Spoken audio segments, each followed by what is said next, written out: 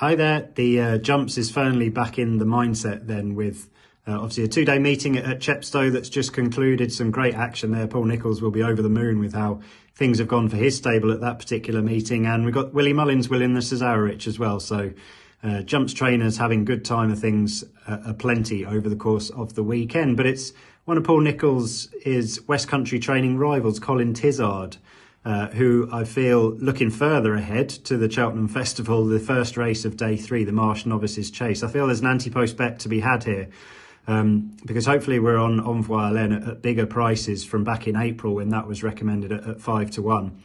But if you look at the market for that particular race, there's a whole host of horses that will probably have other targets, either up or down in trip or maybe not even over fences, whereas Colin Tizzard's Fiddler on the Roof, who was due to run at Chepstow today, but taken out on account of the drying ground. I think he's a lively 33 to 1 each way shot for that particular race. I think whatever he did over hurdles, which was reach a high level, he's going to be much better as a chaser. He's a big, leggy sort who was an ex-pointer, and I think he's going to take much higher order over fences.